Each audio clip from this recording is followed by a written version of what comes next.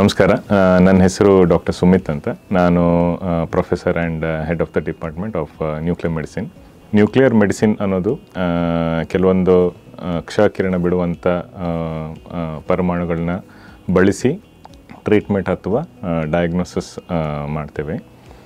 ಡಯಾಗ್ನೋಸಿಸಲ್ಲಿ ನಾವು ಸುಮಾರು ಥರದ ಸ್ಕ್ಯಾನ್ಸ್ ಮಾಡ್ತೇವೆ. ನೀವು ಕೇಳಿರ್ಬೋದು ಪೆಟ್ ಸ್ಕ್ಯಾನ್ ಮತ್ತು ಸ್ಪೆಕ್ಟ್ ಸ್ಕ್ಯಾನ್ ಅಂತ. ಸೊ ಇದರಲ್ಲಿ ನಾವು ಮೆಜಾರಿಟಿ ಪೆಟ್ ಸ್ಕ್ಯಾನ್ಸ್ ಯೂಸ್ ಮಾಡಿಕೊಂಡು ಕ್ಯಾನ್ಸರ್ದು ಡಯಾಗ್ನೋಸಿಸ್ ಆಗಲಿ, ಯಾವ ಸ್ಟೇಜಲ್ಲಿದೆ ರೋಗ ಅಂತ ಕಂಡುಹಿಡಿಯೋದಕ್ಕಾಗಲಿ ಯೂಸ್ ಮಾಡ್ತೇವೆ.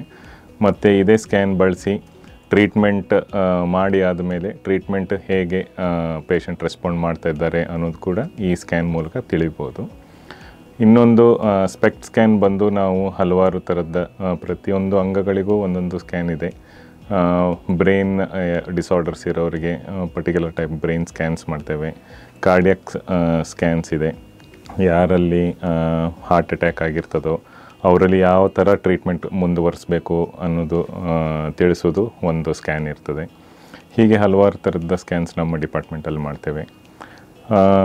ಎರಡು ಭಾಗ, ಒಂದು ಸ್ಕ್ಯಾನ್ ವಿಭಾಗ, ಇನ್ನೊಂದು ಟ್ರೀಟ್ಮೆಂಟ್ ವಿಭಾಗ.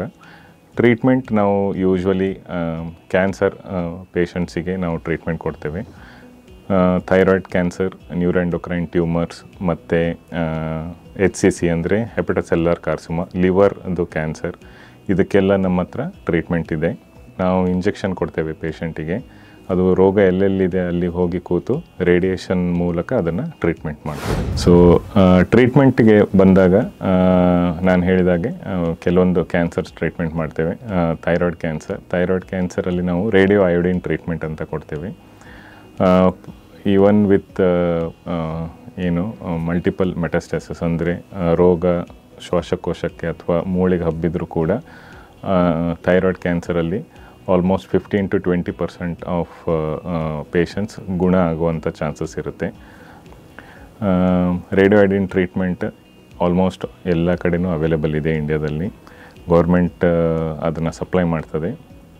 ಚೂರು ಹಣಕಾಸಿನ ಸಮಸ್ಯೆ ಇದ್ದರೂ ಕೂಡ ಸುಮಾರೆಲ್ಲ ಸ್ಕೀಮ್ಸ್ ಇರ್ತದೆ, ನಿಮಗೆ ಅದನ್ನು ಬಳಸ್ಬೋದು.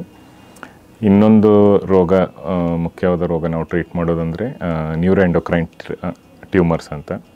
ಈ ನ್ಯೂರೋಎಂಡೋಕ್ರೈನ್ ಟ್ಯೂಮರ್ಸಿಗೆ ನಾವು ಲುಟೀಷಿಯಂ ಡೊಟಾಟೇಟ್ ಅಥವಾ ಆ್ಯಕ್ಟೀನಿಯಂ ಡೊಟಾಟೇಟ್ ಅಂತ ಟ್ರೀಟ್ಮೆಂಟ್ ಕೊಡ್ತೇವೆ.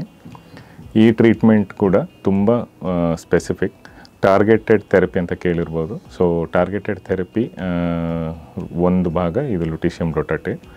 ಇದು ಕೂಡ ಹಾಗೆ ಬರೀ ಇಂಜೆಕ್ಷನ್ ರೂಪದಲ್ಲಿ ಬರ್ತದೆ. ಪೇಷಂಟಿಗೆ ಒಂದು ದಿನ ಮಾತ್ರ ಅಡ್ಮಿಟ್ ಮಾಡಿ ಇಂಜೆಕ್ಷನ್ ಮೂಲಕ ಕೊಡ್ತೇವೆ. ಆ ಮದ್ದು ರೋಗ ಎಲ್ಲೆಲ್ಲಿ ಇದೆ ಅಲ್ಲಿ ಹೋಗಿ ಕೂತು ಅದನ್ನು ರೇಡಿಯೇಷನ್ ಮೂಲಕ ಕ್ಯೂರ್ ಮಾಡ್ತದೆ. ಇದರದ್ದು ಎಫಿಕಸಿ ಕೂಡ ತುಂಬ ಚೆನ್ನಾಗಿರ್ತದೆ. ಪೇಷಂಟ್ಸ್ ಯೂಶ್ವಲಿ ಟ್ರೀಟ್ಮೆಂಟ್ ತೊಗೊಳ್ಳದೇ ಇರೋರು ಅಥವಾ ಮತ್ತು ಟ್ರೀಟ್ಮೆಂಟ್ ತೊಗೊಳ್ಳೋರನ್ನು ಕಂಪೇರ್ ಮಾಡಿ ನೋಡಿದಾಗ ಟ್ರೀಟ್ಮೆಂಟ್ ತೊಗೊಳ್ಳದೇ ಇರೋರು ಮ್ಯಾಕ್ಸಿಮಮ್ ಓವರ್ ಆಲ್ ಸರ್ವೈವಲ್ ಅಂತ ಹೇಳ್ತೇವೆ, ಅಂದರೆ ಎಷ್ಟು ವರ್ಷ ಬದುಕ್ತಾರೆ ಅಂತ. ಒಂದು 12 ತಿಂಗಳಿಂದ 18 ತಿಂಗಳು ಟ್ರೀಟ್ಮೆಂಟ್ ತೊಗೊಳ್ಳದೇ ಇರೋರು ಬದುಕಿದರೆ ಟ್ರೀಟ್ಮೆಂಟ್ ತೊಗೊಂಡ್ಮೇಲೆ 5 ರಿಂದ 6 ವರ್ಷವರೆಗೂ ಅವ್ರ ಲೈಫ್ ಸ್ಪ್ಯಾನ್ ಎಕ್ಸ್ಟೆಂಡ್ ಆಗ್ತದೆ. ಮತ್ತು ಈ ಟ್ರೀಟ್ಮೆಂಟ್ ತೊಗೊಂಡವರಲ್ಲಿ ನಾನು ಹೇಳಿದಾಗೆ ಸೈಡ್ ಎಫೆಕ್ಟ್ಸ್ ಪ್ರೊಫೈಲ್ ತುಂಬ ಕಡಿಮೆ. ಪೇಷಂಟ್ ನಡ್ಕೊಂಡು ಬಂದು ಟ್ರೀಟ್ಮೆಂಟ್ ತೊಗೊಂಡು ವಾಪಸ್ ನಡ್ಕೊಂಡು ಹೋಗ್ಬೋದು. ಯಾವುದೇ ರೀತಿ ವಾಂತಿ ಆಗೋದು, ತಲೆ ಕೂದಲು ಉದುರೋದು ಅಥವಾ ವೆಯ್ಟ್ ಲಾಸ್ ಆಗೋದು ಆ ಥರ ಯಾವ ಸೈಡ್ ಎಫೆಕ್ಟ್ಸು ಕಾಣೋದಿಲ್ಲ. It's very specific treatment. ಹಾಗಾಗಿ ಇದ್ರ ಸೈಡ್ ಎಫೆಕ್ಟ್ಸ್ ಪ್ರೊಫೈಲ್ ತುಂಬ ಕಡಿಮೆ ಇರುತ್ತೆ. ಆ್ಯಂಡ್ ಆ್ಯಸ್ ಐ ಸೆಡ್ ನಮ್ಮ ಕಸ್ತೂರ್ಬಾ ಹಾಸ್ಪಿಟ್ಲಲ್ಲೂ ಇದು ಅವೈಲೇಬಲ್ ಇದೆ. ನಾವು ಪ್ರತಿ ವಾರ ಈ ಥರ ಪೇಷಂಟ್ಸ್ನ ಟ್ರೀಟ್ ಮಾಡ್ತೇವೆ. ಮತ್ತು we have seen good results with this treatment.